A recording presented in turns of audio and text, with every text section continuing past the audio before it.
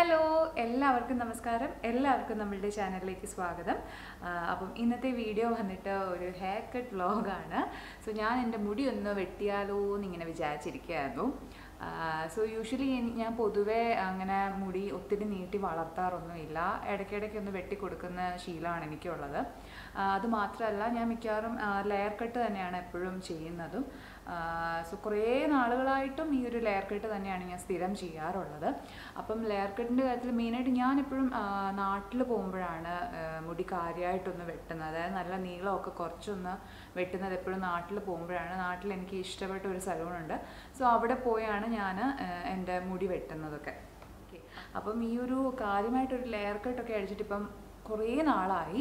അപ്പം എനിക്ക് തന്നെ തോന്നി മുടിയൊക്കെ വളർന്നു, എൻ്റെ പഴയ ആ ലെയറും കാര്യങ്ങളൊക്കെ പോയി കുറച്ചധികം നീളമായി. നീളം എന്ന് പറഞ്ഞാൽ നിങ്ങൾക്കിപ്പോൾ ഇത് കാണുമ്പോൾ ചിരിയായിരിക്കും, ഇതാണോ നീളം എന്ന്. അങ്ങനെയല്ല, ഞാൻ പൊതുവേ ഒത്തിരി അങ്ങനെ നീളത്തിൽ മുടി വളർത്താറില്ല. എപ്പോഴും ഈ ഒരു ലെങ്തിലൊക്കെ ആയിട്ടായിരിക്കും മിക്കവാറും മുടി ഇടുന്നത്. അപ്പോൾ അതുകൊണ്ടാട്ടോ പറഞ്ഞത്. അപ്പം ഞാൻ പറഞ്ഞല്ലോ, അപ്പോൾ ഈ വെക്കേഷൻ ടൈമിലാണ് നാട്ടിൽ പോയി ഈ ഒരു മുടി ലെയർ കട്ടൊക്കെ യൂഷ്വലി ചെയ്യാറുള്ളത്. അപ്പോൾ ഇത്തവണ എന്തായാലും ഈ ജൂലൈ ഓഗസ്റ്റ് ഈ ഒരു വെക്കേഷൻ ടൈമിൽ എന്തായാലും നാട്ടിൽ പോകാനൊന്നും പറ്റത്തില്ലായിരിക്കും. ബിക്കോസ് ഈ കൊറോണയും കാര്യങ്ങളൊക്കെ ആയതുകൊണ്ട് എന്തായാലും പോകാൻ പറ്റത്തില്ല. അപ്പം നമുക്കിവിടെ വെച്ച് തന്നെ അങ്ങ് മുടി വെട്ടിക്കളയാമെന്ന് ഞാൻ വിചാരിച്ചു. അപ്പം എൻ്റെ ഒരു പരീക്ഷണാർത്ഥം ഞാൻ ഇന്നൊരു ലെയർ കട്ട് ഒന്ന് ചെയ്താലോ എന്നിങ്ങനെ വിചാരിക്കുകയാണ്. അപ്പോൾ ലെയർ കട്ട് ചെയ്താലോ എന്ന് വിചാരിച്ചപ്പോൾ ഞാൻ കുറച്ച് വീഡിയോസൊക്കെ ഇങ്ങനെ നോക്കി. അപ്പം അങ്ങനെ നോക്കിയപ്പോൾ നമ്മളുടെ അംബിക പിള്ളയില്ലേ, സോ മാമിൻ്റെ ഒരു ട്യൂട്ടോറിയൽ കണ്ടു ലെയർ കട്ടിൻ്റെ. 1-2 ട്യൂട്ടോറിയൽസ് ഉണ്ട്. അപ്പോൾ അതിനകത്ത് ഒരു വീഡിയോ ഉണ്ട്, ഒരു ലെയർ കട്ടിൻ്റെ ഒരു കുഞ്ഞു വീഡിയോയാണ്. പക്ഷേ അത് ഭയങ്കര ഒത്തിരി നല്ല റെസ്പോൺസ് ഉണ്ട്. ആ ഒരു വീഡിയോ നോക്കിയപ്പോൾ ഒത്തിരി പേര് നല്ല റെസ്പോൺസ് കൊടുത്തിട്ടുണ്ട് ആ ഒരു വീഡിയോയ്ക്കും.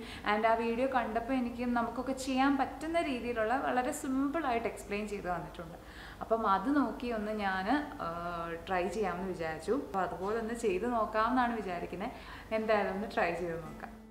അപ്പോൾ 2 ടൈപ്പ് ഓഫ് ലെയർ കട്ടാണ് ആ ഒരു വീഡിയോയിൽ പറഞ്ഞു തന്നിട്ടുള്ളത്. ഞാനപ്പോൾ അതിനകത്ത് ഫസ്റ്റ് മെത്തേഡാണ് ട്രൈ ചെയ്യാൻ പോകുന്നത്. അപ്പം ഇതെങ്ങനെയാണെന്ന് വെച്ചാൽ, നമ്മളുടെ മുടി ആദ്യം തന്നെ നമ്മുടെ നടുക്കൂന്ന് പാർട്ടീഷൻ ചെയ്യുക. കറക്റ്റ് സെൻറ്ററിൽ നിന്ന് തന്നെ ആ പാർട്ടീഷൻ എടുക്കണം. ഇല്ലയെന്നുണ്ടെങ്കിൽ മുടി അവസാനം ലെയർ കട്ട് അടിക്കുമ്പോൾ പല നീളമായി പോകും. ഓക്കെ, അപ്പം നടുക്കൂന്ന് കറക്റ്റായിട്ട് നോക്കി പാർട്ടീഷൻ എടുത്തിട്ട് 2 സൈഡിൽ ഒരു പോണി പോലെ കെട്ടുക. അപ്പോൾ നമുക്ക് ഈ ഒരു പോണി കെട്ടാൻ വേണ്ടിയിട്ട് 2 ബാൻഡ് വേണം.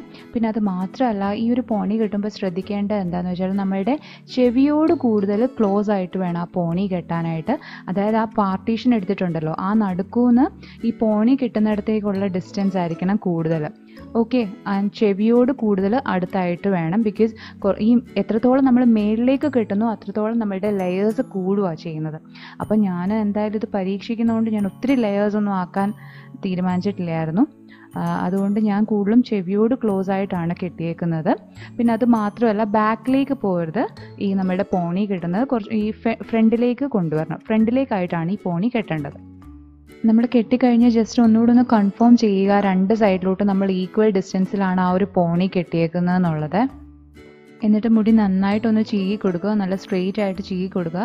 സോ അതിൽ പറയുന്നത് മുടി വെട്ടുമ്പോൾ നല്ല മുടി വെറ്റാക്കിയിട്ട് വേണം ഈ ഒരു ഹെയർ കട്ട് ചെയ്യാനായിട്ടാണ്. ബിക്കോസ് കുറച്ച് നല്ല രീതിയിൽ നമുക്ക് ആ ഒരു ലെയർ കട്ടാണെങ്കിലും അല്ലെങ്കിൽ എന്തൊരു ഹെയർ കട്ടാണെങ്കിലും നല്ല രീതിയിൽ കെട്ടണമെങ്കിൽ മുടി വെറ്റാക്കിയിട്ട് ചെയ്യണം എന്നാണ് പറയുന്നത്. പക്ഷെ ഞാനിപ്പം മുടി വെറ്റൊന്നും ആക്കിയിട്ടൊന്നും ഇല്ല. ബിക്കോസ് എൻ്റെ അത്ര കേളി ആയിട്ടുള്ള ഹെയർ ഒന്നും അല്ല, അത്യാവശ്യം സ്ട്രെയിറ്റ് ആയിട്ടുള്ള ഹെയർ ആണ്. അപ്പോൾ ഞാൻ മുടി വെറ്റൊന്നും ആക്കിയിട്ടില്ല. അത് കഴിഞ്ഞ് വീണ്ടും 2 ബാൻഡ് എടുത്തു കഴിഞ്ഞിട്ട് ഈ 2 പോണി കെട്ടിയേക്കുന്നതിൻ്റെ അറ്റത്തായിട്ട് ഈ ബാൻഡ് കെട്ടി കൊടുക്കുക. സോ നമുക്ക് എത്രത്തോളം നീളം വേണം എന്നതനുസരിച്ച് ആ ബാൻഡ് എവിടെയാണ് കെട്ടേണ്ടതെന്ന് നമുക്ക് ഫിക്സ് ചെയ്യാം. അപ്പം ഞാൻ ഒത്തിരി മേളിലായിട്ട് കെട്ടിയിട്ടില്ല, കുറച്ച് താഴെയായിട്ടാണ് കെട്ടിയേക്കുന്നത്. എന്നിട്ട് 2 സൈഡിലും നമ്മൾ കെട്ടിക്കൊടുത്തേക്കുന്ന ഒരേ നീളത്തിലാണോ എന്നും കൂടി നോക്കുക. എന്നിട്ട് അതിൻ്റെ താഴെ വെച്ചിട്ട് നമ്മൾ വെട്ടിക്കൊടുക്കുക.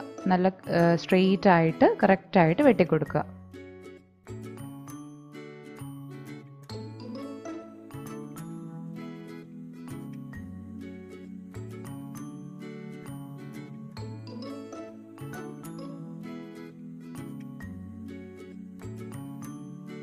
ഇനി നമുക്കൊന്ന് അഴിച്ചു നോക്കാം, ആ കറക്റ്റായിട്ട് നമുക്ക് ആ ലെയർ വന്നിട്ടുണ്ടോ എന്നൊന്നറിയാം. അപ്പോൾ അത്യാവശ്യം കുഴപ്പമില്ലാത്ത രീതിയിൽ ലെയർ കട്ട് വന്നായിരുന്നു. പക്ഷേ എന്താണെന്ന് വെച്ചാൽ ഈ ഒരു മെത്തേഡ് ചെയ്യുമ്പം ബാക്കിൽ ലെയേഴ്സ് കുറവാണ്, സൈഡിലാണ് ലെയേഴ്സ് കൂടുതലുള്ളത്. അപ്പം ഞാൻ എന്ത് ചെയ്തെന്ന് വെച്ചാൽ അതിനകത്ത് കാണിക്കുന്ന ഒരു സെക്കൻഡ് മെത്തേഡുണ്ട്, ആ ഒരു മെത്തേഡ് ട്രൈ ചെയ്യാമെന്ന് വിചാരിച്ചു.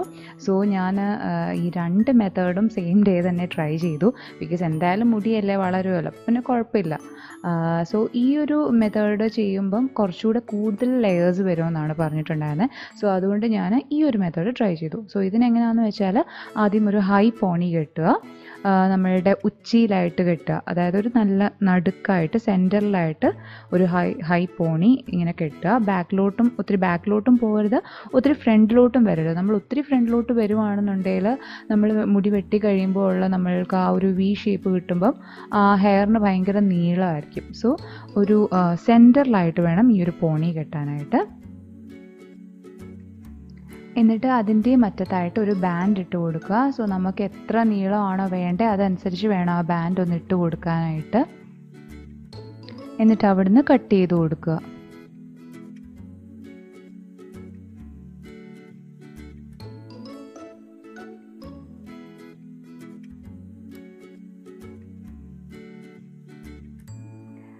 അപ്പോൾ അങ്ങനെ നല്ല അടിപൊളിയായിട്ട് നമുക്ക് ആ ഒരു ലെയർ കട്ട് കിട്ടിയിട്ടുണ്ട്. 2 സൈഡിലോട്ടും നല്ല രീതിയിൽ ഒരേപോലെ ആ ഒരു ലെയർ കട്ട് വന്നിട്ടുണ്ട്.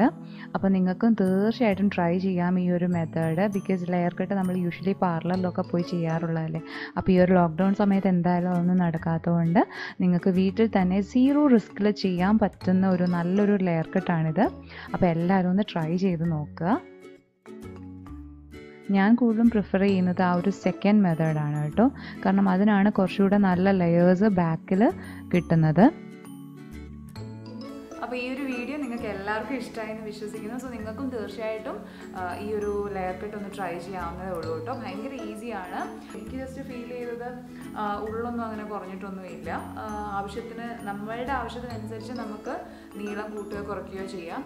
അത് നമ്മൾ എവിടെയാണോ ആ ഒരു പോണി കിട്ടുന്ന അനുസരിച്ചിരിക്കും നമ്മളുടെ മുടിയുടെ ആ നീളം, വെട്ടുന്നതിൻ്റെ നീളം കൂടുകയും കുറയുകയൊക്കെ ചെയ്യുന്നത്. സോ എനിക്ക് ആ നല്ല രീതിയിൽ ആ ലെയേഴ്സ് വന്നിട്ടുണ്ട്, കണ്ടോ, ലെയേഴ്സ് ഇങ്ങനെ വന്നിട്ടുണ്ട്. എന്നാൽ ഒത്തിരി നീളമൊന്നും കുറഞ്ഞിട്ടൊന്നും ഇല്ല. പിന്നെ മുടിയല്ലേ, എന്തായാലും വളർന്നോളൂ അല്ലേ. ഓക്കെ, അപ്പം ഈ ഒരു വീഡിയോ നിങ്ങൾക്ക് ഇഷ്ടമായിട്ടുണ്ടെങ്കിൽ നമ്മുടെ വീഡിയോ ലൈക്ക് ചെയ്യുക, ഷെയർ ചെയ്യുക. പിന്നെ ഈ ഒരു ചാനൽ ഇതുവരെ സബ്സ്ക്രൈബ് ചെയ്തിട്ടില്ലെങ്കിൽ പ്ലീസ് ഡു സബ്സ്ക്രൈബ്. അപ്പം ഇനിയും നല്ല നല്ല വീഡിയോസൊക്കെ ആയിട്ട് ഞാൻ വരാം. അതുവരെ എല്ലാവർക്കും ബൈ.